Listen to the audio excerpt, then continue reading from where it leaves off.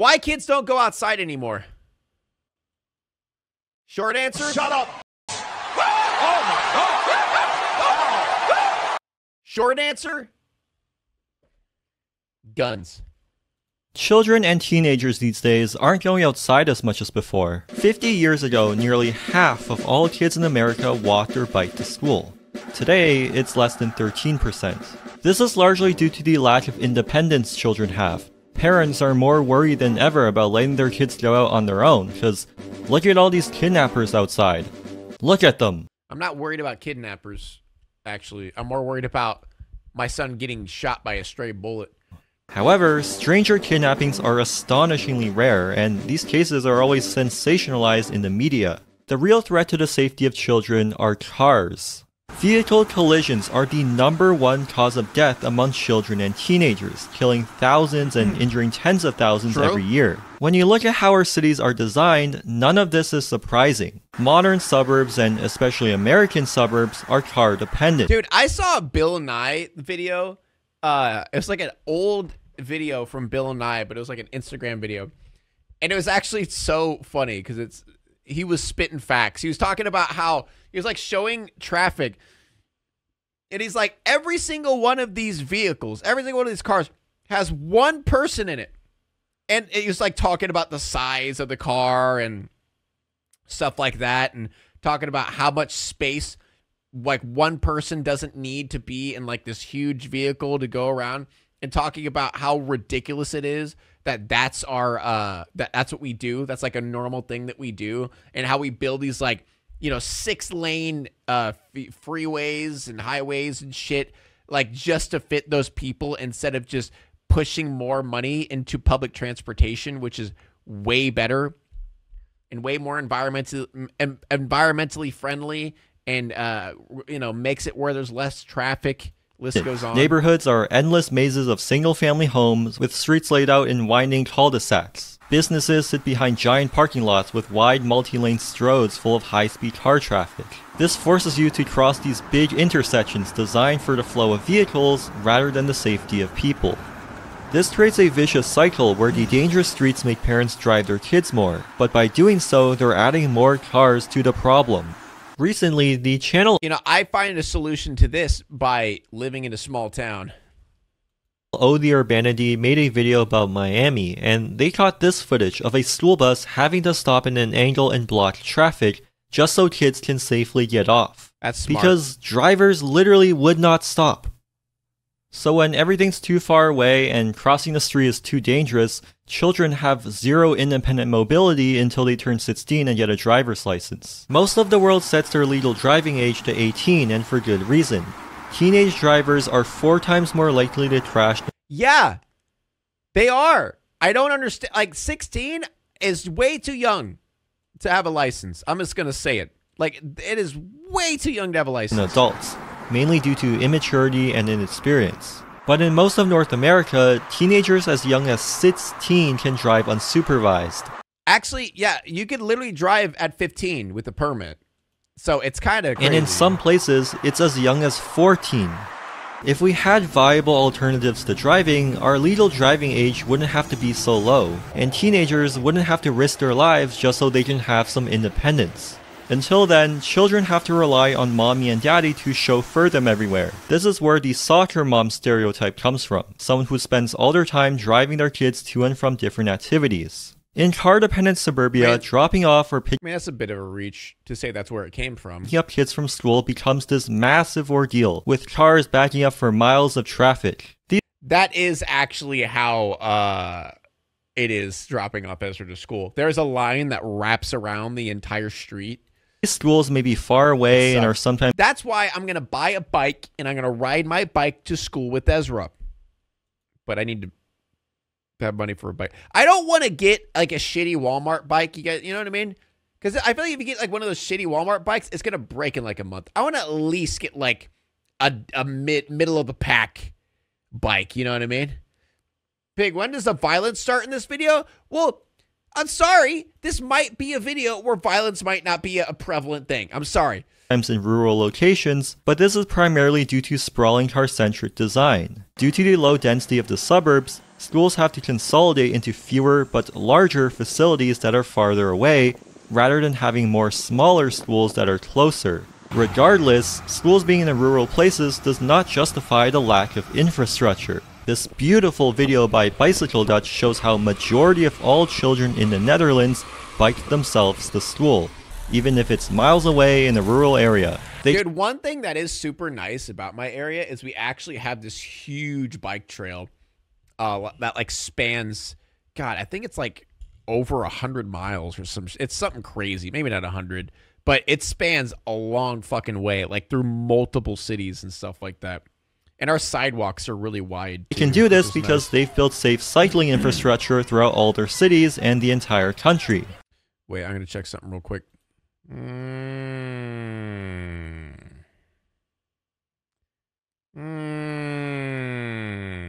Something doesn't add up here.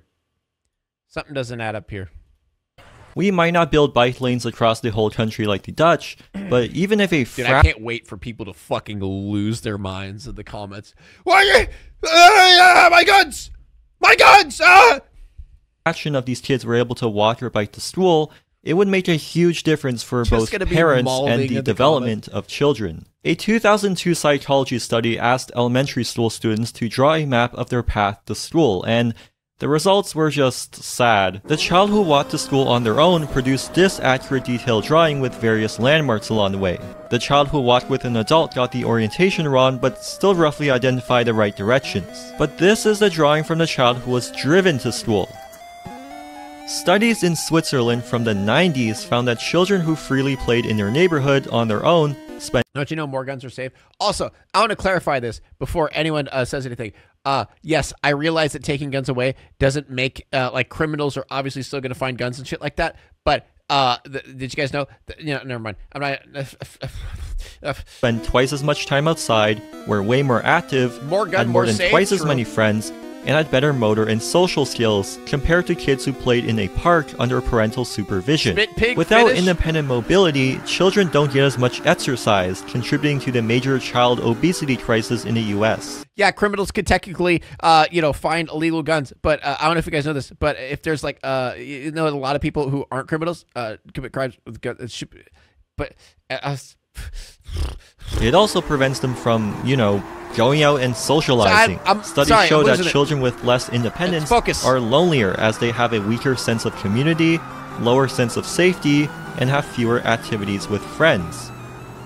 The emptiness of car-dependent suburbia also makes it feel more dangerous. In Jane Jacobs' book, The Death and Life of Great American Cities, she explains the concept known as eyes on the street. It basically means that vibrant and lively streets feel safer as there are more people around and thus more eyes to deter bad behavior. This is why dark alleyways or streets at nighttime feel dangerous. True. But without people regularly walking by or casual onlookers watching the street, suburbia feels lonely and creepy. If a child were to be kidnapped outside, no one would notice.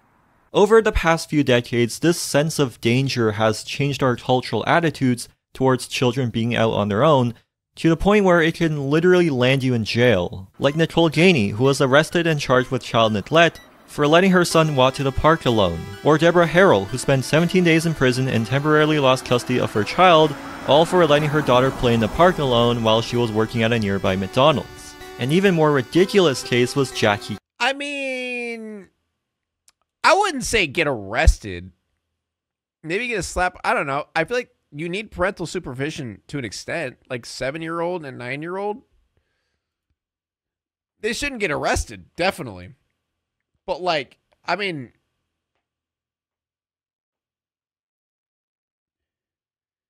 getting your kid taken away, that is bonkers. The state has taken custody. That is actually, dude, I don't get it. I could call CPS on alcoholic parents who drive their kids around drunk, don't feed their kids, treat them like shit. Their house is disgusting. They literally live in filth. There's a 10-year-old who still shits his pants because their parents has not taken care of him, and they don't do anything. But the state takes a child for just letting a 9-year-old play alone at a park?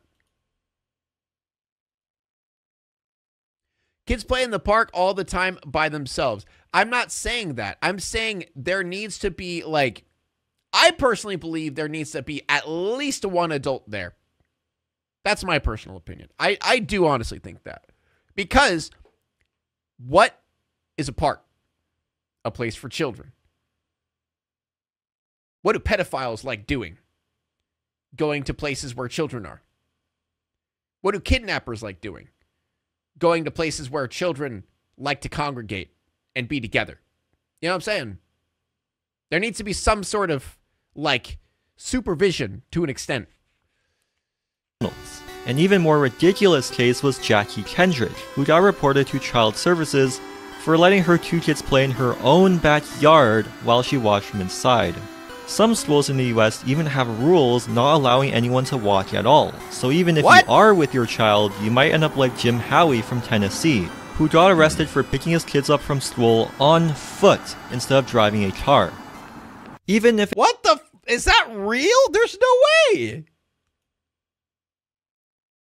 What the fuck? A child could walk or bike around on their own, car-dependent suburbia is bland. There's almost nothing to do and nowhere to go apart from a park or the shopping mall. Additionally, our public spaces are actively designed specifically to keep kids away. An example of this are those metal studs that are placed on benches or railings to prevent skateboarding. Many malls— Yeah, those are lame, dude. Malls, amusement parks, and even Chick-fil-A are flat out banning teenagers from entering without parental supervision. When the streets are too dangerous and there aren't any places to hang out in, is it a surprise that kids these days want to stay at home all day, playing video games and watching Skibbity Toilet? Actually, chat, every time my son comes home, you want to know what he does? Goes outside and rides his bike around the neighborhood. Doesn't get on his screen.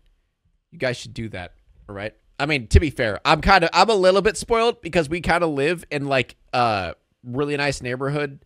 It's not like super nice, but it's a nice neighborhood. And plus, all my neighbors are, like, always outside doing yard work, or like there's other people walking their dogs, or, you know, there's always people outside. And I know like people around the area. So it feels nice to be able to let them do that. You know what I mean?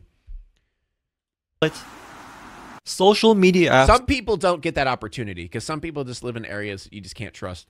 like TikTok basically serve as online public spaces where people can share their voices in an open environment. However, this is just as problematic as Elon Musk saying that Twitter will be the digital town square. With the recent motions to ban TikTok in the US, there's a we should do that. I saw that recently. We should. I would love that. Ban TikTok. lack of true public spaces that are accessible to young people. Car dependency in North America is not an inevitable thing. Suburbia doesn't have to be built this way. It's possible to make our streets safer and encourage more outdoor activity by changing our infrastructure. This means narrowing streets, installing protected bike lanes, and adding traffic calming measures to slow down cars and prevent collisions. True. We also need to change our zoning laws to allow higher density houses and small businesses to be built in the suburbs so that people can live closer to amenities. These changes don't only benefit children. When a city is safe and comfortable enough for kids, then it's safe and comfortable for everyone. If you wouldn't let your child ride in this bike lane by themselves, then no one will, because it's not designed properly. Period. No. This is why in the few remaining walkable neighborhoods that do exist in North America, you will see lots of children walking to and from school all by themselves. This is also very common in East Asian cities, which they've achieved by having good public transit and dense urban development that creates eyes. Yeah, isn't like public transportation in Asian countries like really fucking good compared to America? Evolve America into a different country. I don't know why. Like, you know what? I do know why, but I'll say it anyway. America doesn't want to evolve. They don't want to get better. They're too focused on tradition. And I was about to say, I don't know why, but then I realized that, 99% of Congress is just 90-year-old people who are stuck in our old ways. So for some weird reason, we just don't want to progress. We don't want to get better. We'd rather just either take steps back, like the Roe v. Wade situation. We'll either take steps back or just not move at all. I don't know why we want to do that, but apparently that's what we're doing. on the street. Not to mention the amount of pedestrian space you find, which provide attractive public spaces for teenagers to hang out. All of these things are completely possible to build in North America, but we just don't. Laws like we'd rather use our taxpayer dollars on war. Woo! Zoning codes or parking Screw education and public transportation. requirements make it illegal to build anything other than car-dependent suburbs. We also continue to throw money at expensive road infrastructure, leaving almost nothing for pedestrian or transit projects. Car culture is so prevalent that many people simply believe that anything other than cars are inherently worse. Cause yeah, when you spend ludicrous amounts of money subsidizing highways in suburbs, of course driving is going to be the only option. So even when bike lanes or public transit projects are proposed, you get tons of excuses from NIMBYs about all the traffic it will cause or where am I gonna park my car? These people really like to blame the problems that cars create on other modes of transportation. Is your city running out of money and on the verge of bankruptcy? Clearly it's because— Yo! Blood Dragon, thank you so much for the 10 gifted subs! Wow! Wow! Thank you so much. Because of all those bike lanes. Don't look at all those billions of dollars that we're about to spend on the highway. That's not it. Most of these are policy issues. Policies made by groups of old people sitting in a government building, which are then followed by some other old people who call themselves planners and engineers. So to actually make changes and improve our cities, we need more civic engagement. Currently, most people who vote and attend city council meetings are at least 50 years old. The direction our cities are going in is being determined by a bunch of boomers. Dude, he said exactly what I was saying. He's spitting facts. Cycling is an important mode of transportation. It helps us reduce greenhouse gas emissions. It improves our health. But I think Gen Z and even sometimes millennials are underrepresented in this issue. I truly believe that younger people want more walkable cities, and we have the power to make it a reality. This is partly why I started making these videos in the first place. Our city— Yo! $18 Roonies! $18 Roonies! Was there a message? Did the text to speech not go off? These have a huge impact on younger people, and we deserve to have a say on how they're built. Even if you're not a professional planner or don't know what exclusionary zoning means. It's time to stop making excuses for our bad urban design and ask ourselves, do we want our cities to prioritize moving as much cars as possible, or do we want to actually prioritize people? Dude, you know, that's what I'm saying. Seeing... I mean, that's why I like my town, actually. I like it because there is, you know, a lot of bikes. Like, biking is actually a big deal in my town. But, dude, just having, like, electric bikes and bikes in general is such a huge thing. Not just for, like, you know, the country, but for the environment, for people, and for everything else. Public transportation, like, that's another reason why I love living in a smaller town, because man, living in a city, that shit annoying as fuck. Traffic, there is actually the one big town that's right next to me that has like all the shit. That dude, going there around 5 o'clock, traffic is ridiculous. Traffic is fucking crazy.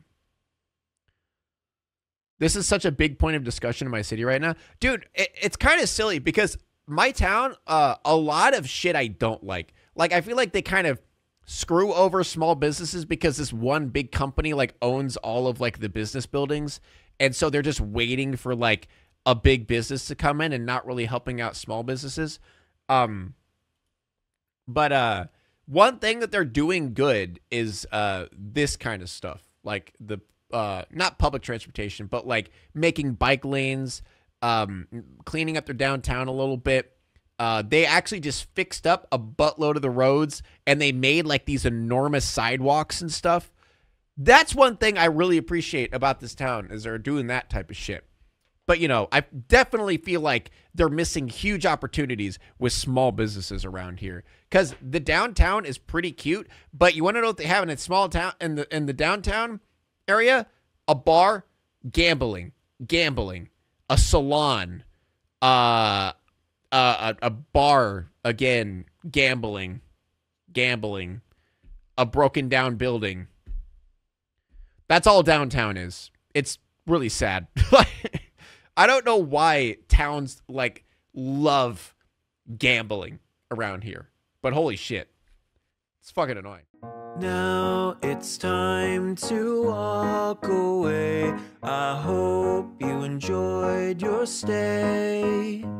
Did you laugh or cry or maybe subscribed? I'll thank you either way.